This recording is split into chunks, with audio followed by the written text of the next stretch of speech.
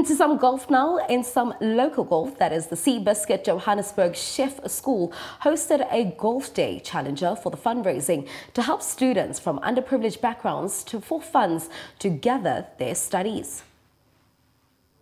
The Seabiscuit Johannesburg Chef School has changed its focus from the kitchen to the golf course. In a commendable gesture, the school held a golf day challenge to raise money for the students from disadvantaged backgrounds who need to support their path to the higher education.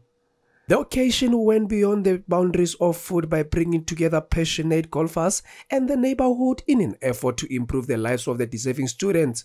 We are hosting a fundraiser for the Seabiscuit Foundation. The purpose of the fundraiser is to actually get funds so we can get more students sponsored through the Johannesburg Culinary and Pastry School. So the Seabiscuit Foundation is basically a sister company of the Joburg Culinary and Pastry School, because we find that a lot of kids come into the culinary school wanting to become chefs, but they're not able to fund themselves. So we've been sponsoring kids for the past few years, but this year we are intentionally and actively making a plan so we can raise funds to get more kids financed.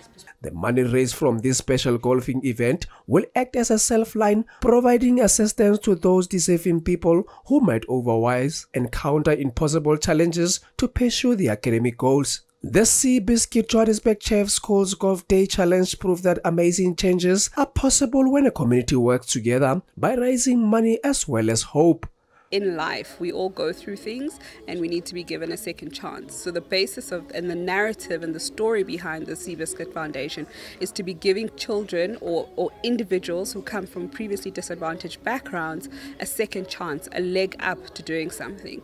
You know, a lot of the times we see people in the chefing industry, they're on TV, they're living these glamorous lives, and we're like, how do we get there? You know, you're a little girl from Ekasi or a boy who's sitting there, you know, wondering, how can I get there? And this is one of those great opportunities that can allow for that. Through this activity, the school continued to serve a role model, showing how important it is to give back in order to create a better future. For Soweto TV Sports News, I am Katlego Musielele.